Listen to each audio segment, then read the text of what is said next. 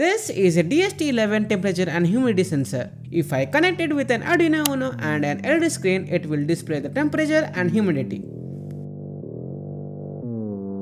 If I also connect a buzzer to it, then the buzzer will activate if the temperature exceeds a certain limit. Let's see how you can make this. So let's get started. Obviously we need some components to make this. This is our main sensor, the DHT11, which can measure temperature and humidity. We also have a 16:2 LCD display with an I2C module.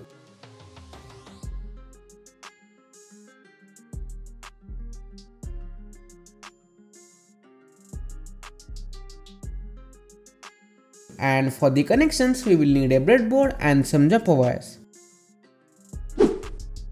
Now this is our circuit diagram. According to this, I will connect all the components.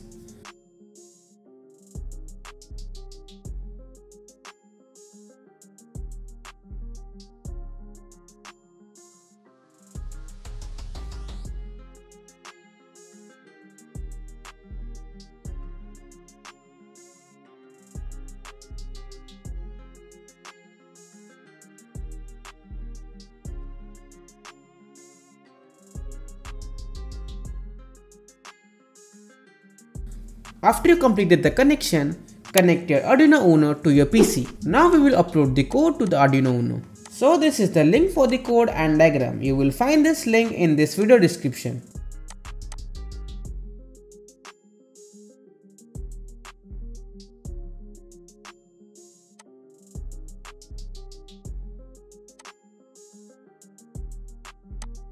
Once you have downloaded the code, open it using Arduino IDE. Ensure that you have the Arduino IDE installed to open this code.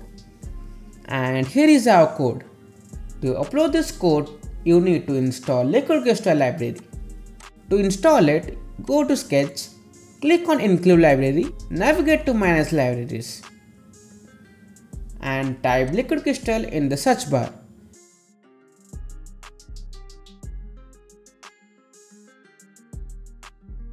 Install the Liquid Crystal library.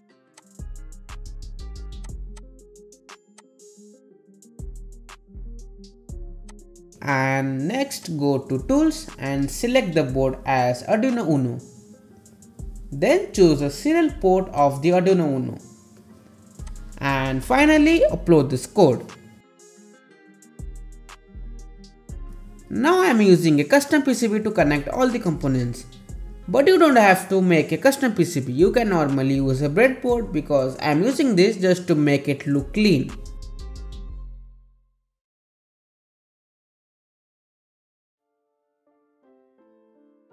You can see the difference. It's not a problem if you use breadboard.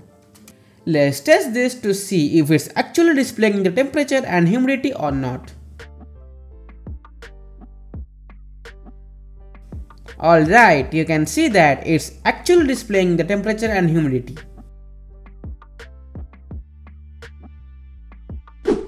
Now I am placing a soldering iron near the DHT11 sensor to test if the temperature increases or not.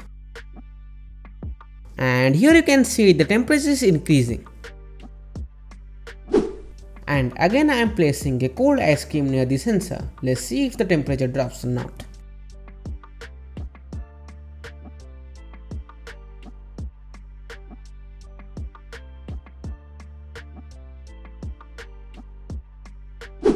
Okay, so is displaying temperature and humidity the only thing we can do with this setup? Actually we can do many more things with it. For instance, I am adding a buzzer to it now.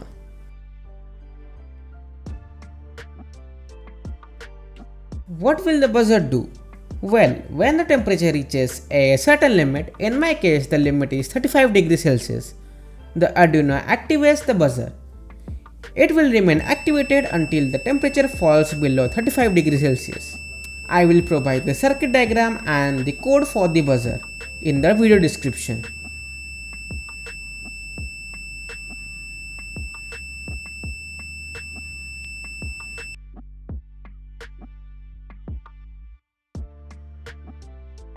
You can also add this type of fan to it. It works like this: when the temperature rises, the fan speed increases, and when the temperature decreases, the fan speed decreases as well. Now I'm not adding this fan to it, but if you like me to include that, you can comment below. Alright, it's the end of this video, and I must say you guys have been amazingly supportive, and I am very close to reaching 1k subscribers. Just hit the subscribe button. Do it. Once we hit 1k subscribers, I will upload a special video just for you all.